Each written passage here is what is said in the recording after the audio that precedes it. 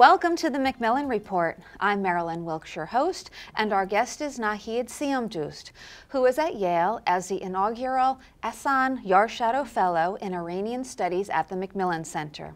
She is a cultural historian whose work concentrates primarily on the intersection between politics and various modes of cultural production and media forms in Iran and the wider Middle East, with a focus on questions of cultural mediation, political power, and social movements. Today we'll talk with Professor Siamdoust about her book, Soundtrack of the Revolution: The Politics of Music in Iran. Welcome, Professor Siamdoust. Thank you very much for having me.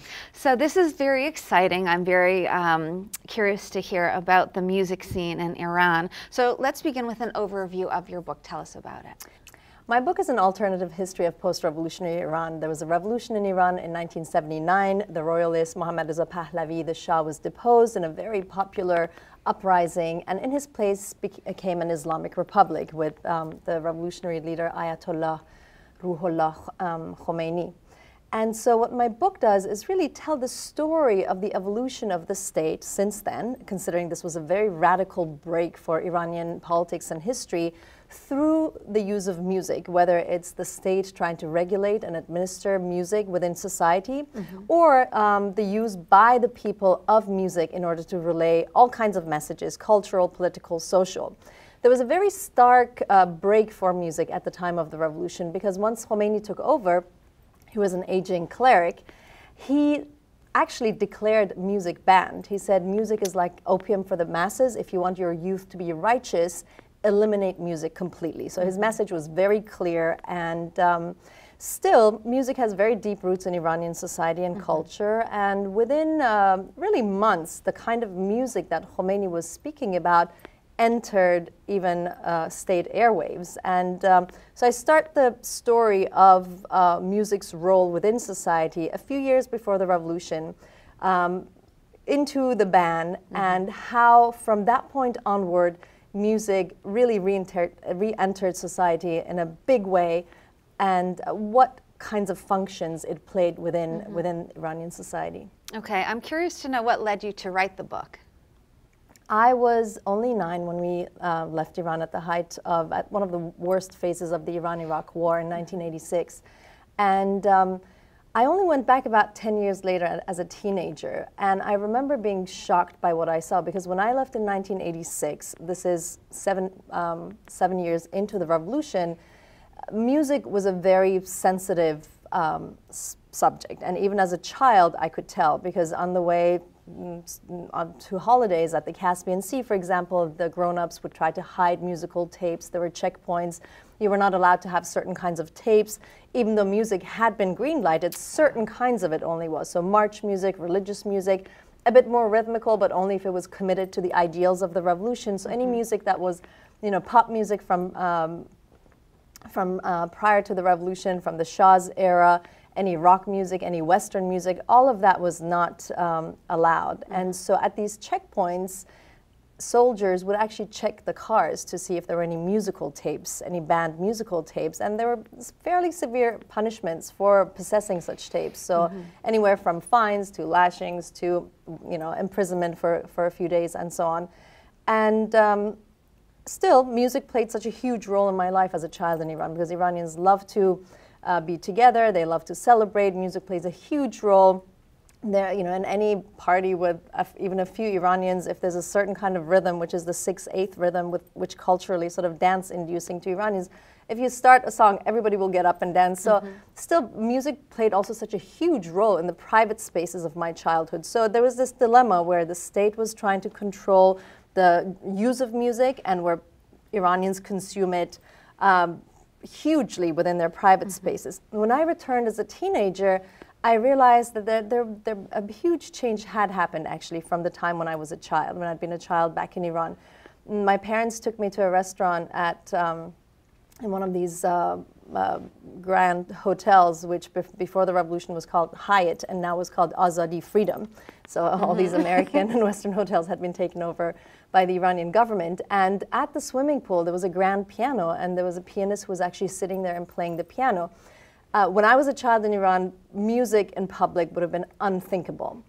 And so immediately I I sensed that something big had changed. But at the same time, he would play the music at the piano, but people knew not to clap. So clapping was still not okay because the expression of joy in public was still problematic. My goodness. Yeah, and so I returned to Iran subsequently a few years later to work after I graduated from college and got my master's, I returned to work as a journalist. And again, I saw huge changes. At that point in early 2000s, there were now huge pop concerts, sort of dance music almost, heavily attended, thousands of people.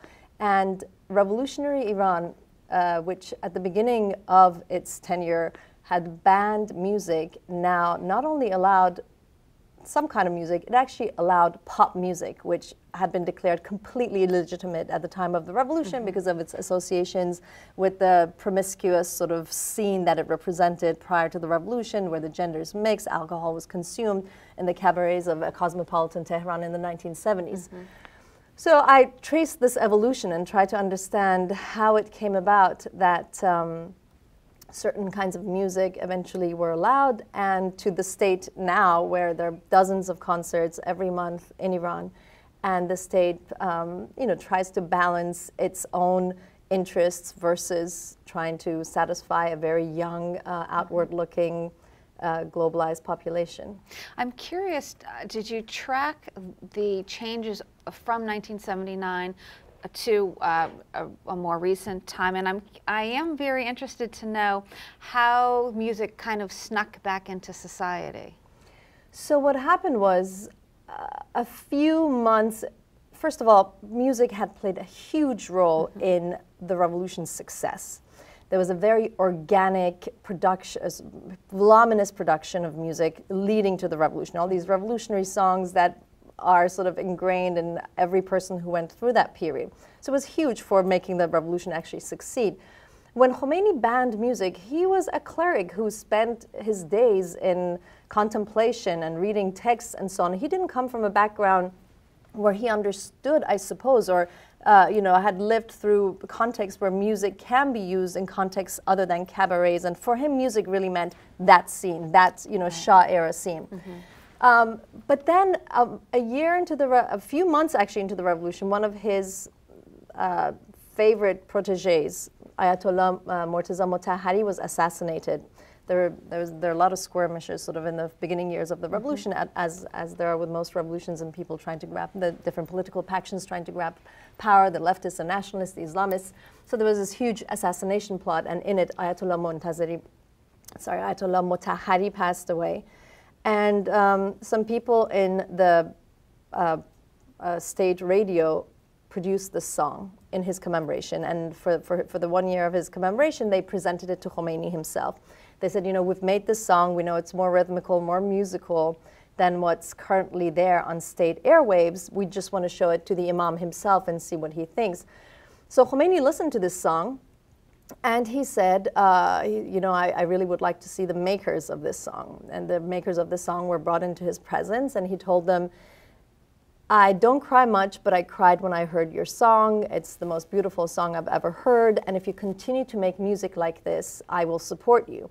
So from that point onward, there was this notion of a committed kind of music that even if it was more rhythmical, even if it was more musical, and this particular piece actually contains rhythmical sort of passages that are very reminiscent of some pre-revolutionary pop era, classical pop music. And, but from that point onward, it was understood that if the music was used in the service of the revolution and the ideals of the revolution, it would be okay. So that was sort of the first moment when sort of cultural producers realized that there was a way forward with music. And from that point onward, there were a few other important sort of landmark decisions and moments that led to what we have today. Okay, and you look specifically at 4 musicians in your book. Tell us a little bit about their work and how their work contributes excuse me, to the culture of Iran.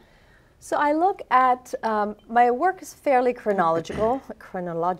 I look at first, sort of the first decade of the revolution through Iran's preeminent vocalist of Persian classical music, Mohammad Reza Shajarian.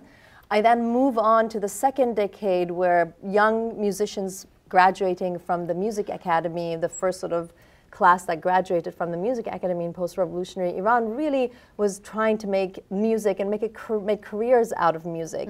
So I look at state-approved, the state-approved musician Ali Reza Assar and the whole process through which this Islamic Iran decided pop music is okay, because it was banned for 2 decades. And then there was this watershed moment where they decided we're going to let it happen. And it was quite shocking to people who were part of this period in post-revolutionary Iran. Many people believed that some people thought a whole other revolution had happened because all of a sudden this pop music was there on state radios. What was the watershed moment? I mean, what was the reason that they allowed it?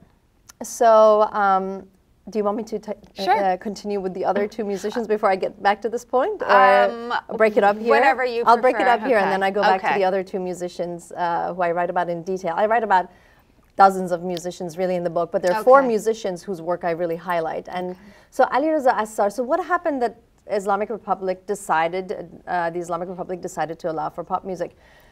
For nearly 2 decades, Iranians had basically been listening to pop music coming from Los Angeles. So there was a huge music scene in Iran at the time of the revolution. The revolution happens, Khomeini bans music. Clearly, this is going to be a whole different kind of government. And a huge population of music makers basically packs up and moves to LA, to Los Angeles. And which is why Los Angeles is often referred to as Tehrangeles by Iranians. The largest community of Iranian expats outside of Iran resides in Los Angeles. And so they set up shop there and continue producing music. So for 2 decades, really, Iranians inside Iran listened to music coming from Los Angeles, very similar to music that was produced in pre-revolutionary Iran in the Shah's time. But underground.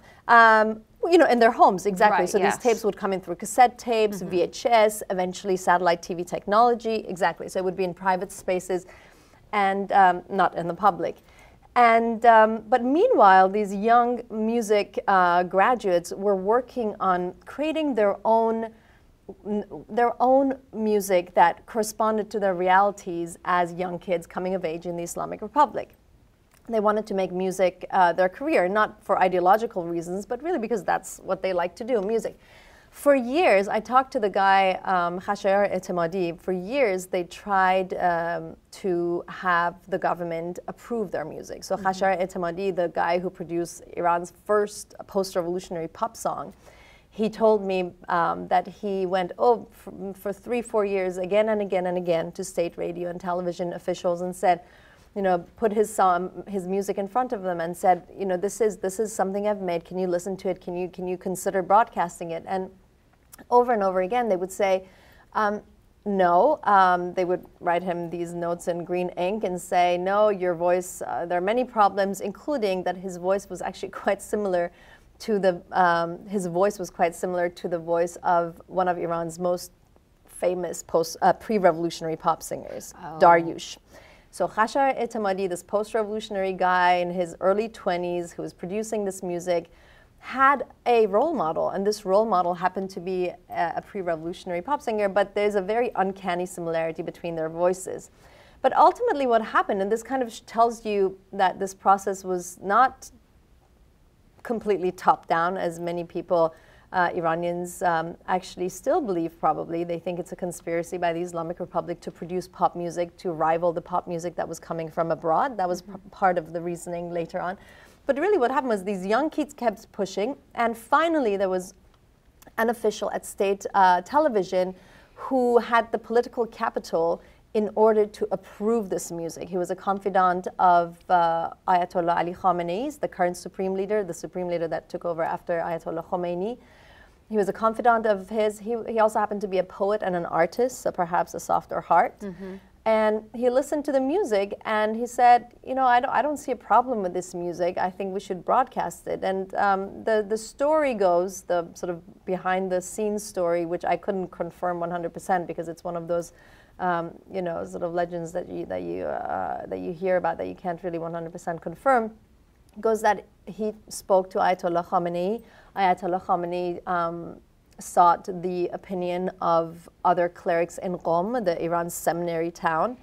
And there were discussions that, look, if we don't produce our own kind of pop music, these kids will continue listening to pop music coming in from LA. Why not try to have our own pop music industry here? So it was really a push from below from these young kids and ultimately approved. The story also highlights the importance of sort of personal agency of this one guy at state television who felt like he had the capital to really take this on and push through with this. And so not long after that, this pop song was aired on state radio, and Khashar Etemadi, the young singer's own anecdote of this of hearing his own song for the first time on state radio was that he was in a taxi cab and all of a sudden his song came on and the taxi driver just sort of, you know, put his foot on the brakes and came to a sort of screeching halt, and he said, oh my God, things are about to change in a big way. Daryush, you know, this pre-revolutionary singer, is back and he's singing on state radio. Goodness. And Khashar Etemadi was sort of sitting in the back seat, and he said, no, that's me. I'm the one singing this song. And the driver apparently was just like, oh, shut up. I didn't believe him. Yeah. Anyways, and then from that point onward, they allowed for other pop songs to be aired on state radio, and today really the Islamic Republic has resolved to allow for even very rhythmically fast pop songs with sometimes even risque topics, you know, of singers singing about lovers who are not interested in real love, which of course insinuates that they're interested in, you know, physical love rather than, that was a red line that the Islamic Republic officials crossed sort of about a decade ago, I would say. But the line now has been firmly drawn at political themes. So okay, I was going to fast ask is okay. you. Yeah. You know, love themes, even risque ones, are okay. But no criticism of the government. But no explicit criticism of the government. But that does not mean that musicians and audiences don't manage through music to actually engage in political criticism. Okay, and what about the other? So the other two musicians whose work I cover in detail are Mohsen Namju. He is a musician who today lives in Brooklyn. His music was quite groundbreaking for the Iranian music scene because he dared to take Persian classical music, which was this sort of sacred art form that had, you know, all kinds of considerations as to how you perform it, in which settings, the respectability of it, and so on. He took it and mixed it with blues and rock and jazz, and a song that actually got him banned from the country even took verses from the Quran and used them as if they were any other kind of text. So there are, you know, centuries-long traditions of the recitation of the Quran and how one does it, what kind of person is, you know, has the stature to recite the Quran. It must be an Islamic person and so on. He took some texts from the Quran and basically sang it with alongside with rock and blues, and that finally got him to receive a prison sentence of 5 years. And he happened to be outside of Iran at the time when this happened, and so has never returned. Right. But his music, because of the use of fusion of all different modes of music, and also his, at the time, very critical lyrics, was quite groundbreaking for the Iranian scene in the sort of late 2000s. The fourth artist who's a musician whose work I cover in detail is Surush Lashkari, also known as Hichkas, the godfather of Persian hip-hop. He was instrumental in getting a hip-hop scene going in Iran, and he's one of the most popular rappers in Iran, although there has now been a whole new generation after him. But his music his whole mode of his discourse is very different from Namju's, the alternative sort of fusion. So Mohsen Namju is now in his early 40s. He came of age at a time when there's still very strict restrictions on people's public and also private lives, where you couldn't, for example, have long hair as a man or wear short sleeves. Or this is in the first 2 decades of the revolution, it was still a very severe sort of public policing of people's lives and bodies. And so his music and the kinds of things that he sings about are very, he's basically in a conversation with that upbringing and the state and rebelling against that and the kinds of strictures that were put on him. Hichkas comes of age about a decade later. He does not remember the revolution or the 8-year war with Iraq, which was a very difficult moment for most Iranians. He came of age at a time when George W. Bush had taken over, 9/11 happened, Iran was declared part of the axis of evil, and these young kids coming of age in Iran, really they had more of a fight to pick with being subjugated to that kind of discourse where they are part of this axis of evil and the unequal power, global power relations in the world, where America gets to attack and invade Afghanistan and Iraq. And so it's a whole different kind of discourse. He's not really in conversation with the state. He is rivaling the state, which is why his music is, I think, so pertinent and so popular within among young Iranians, because he presents this other kind of by putting one of his songs, for example, is called "A Bunch of Soldiers," and in it he says, the streets are the biggest universities, me and my posse, we are the soldiers of Iran, we hold up the flag. So implicitly he's really passing this message that the Iranian state is no longer fit to hold up Iran's honor. His discourse is based on this old Iranian honor code where Iranians have to stand up to protect their honor and to stand up for what they believe in, because the state is no longer capable of doing that. And once the 2009 Green Uprising happened, he produced a song in which there's some implicit critique, enough that he was questioned several times and ultimately decided to leave the country. And what do you think the future holds for the music scene in Iran, and how do you think the music will identify Iran in the coming years?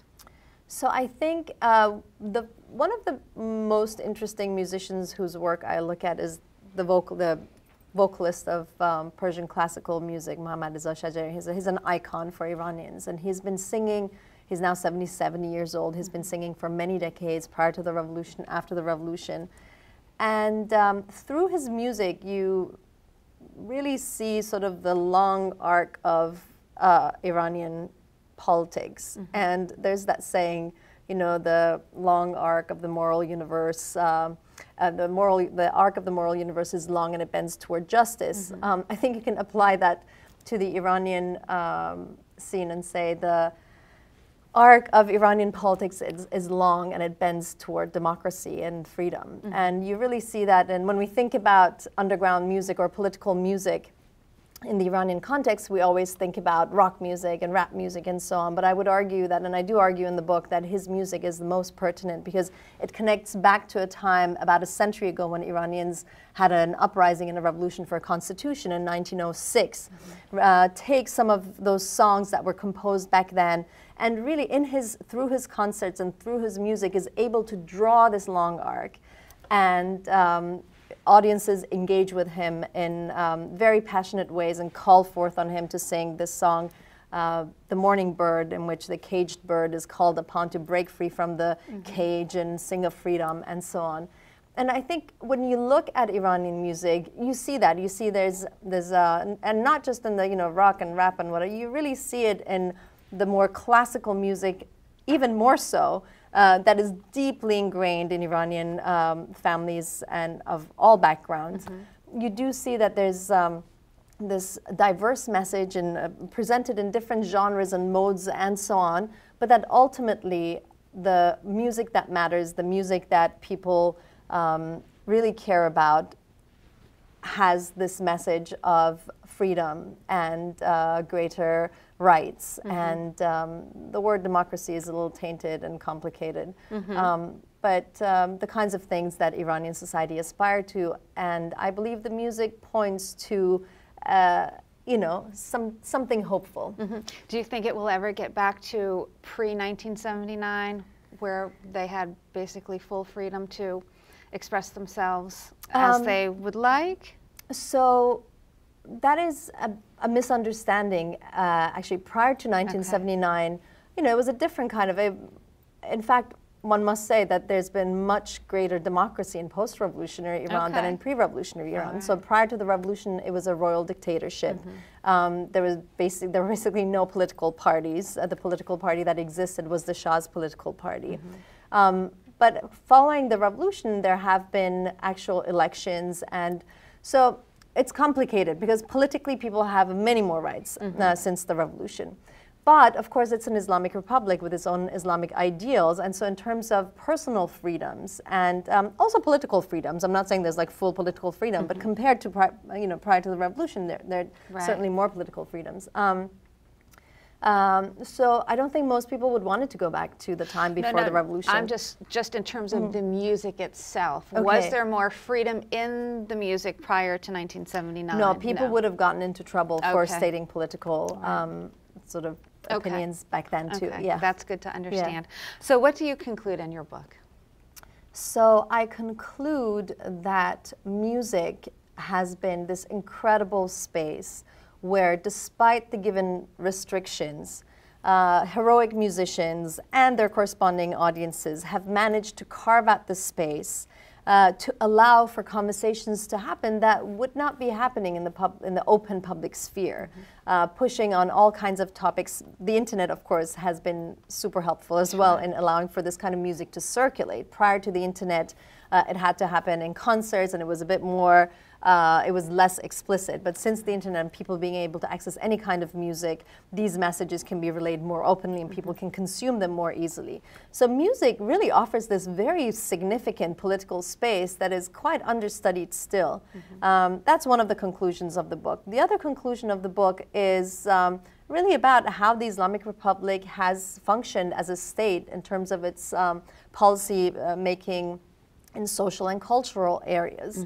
And there the conclusion is that the Islamic Republic has been quite adept at trying to find ways of responding to some of the needs of the population, but very clear on the red lines and drawing them at its political sort of